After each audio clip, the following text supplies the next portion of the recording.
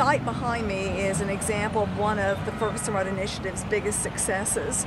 The history of it is that in the early 1990s, it was a rundown, burned out apartment complex known as the Rosewood Apartments. And the community was successful in getting the property demolished.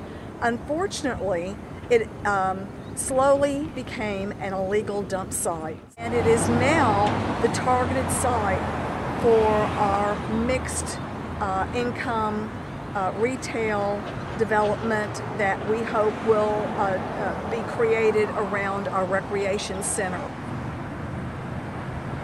We'll be breaking ground here on a community recreation center and try to redevelop the businesses around here to make this an exciting place where people want to live, not a place where people have to live.